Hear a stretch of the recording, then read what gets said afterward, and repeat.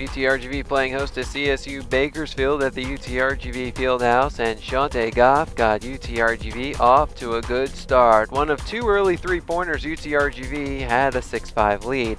Later on in the first half, you see Nichele Hyman with the board and the bucket. Plenty more from her coming up right now. It's the jumper from the top of the key. We'll see a little more from her later, but first, Laura Van Tilburg. Strong to the basket, 6 points, career high 10 rebounds.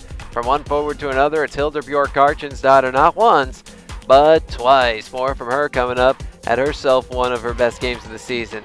But who else? Adil Turk. A deep three-pointer there, and then a little later on, Tristan Murphy with the left elbow leaner. But it was all about the H's as Nichele Hyman hits that basket. 12 points, career high 8 rebounds, 5 assists, 3 steals. Hildur Björg Kjartansdóttir there. Career high tying 17 points and 11 rebounds for her fourth double-double of the year. Megan Johnson, three-point play. But CSU Bakersfield beats UTRGV 67-61.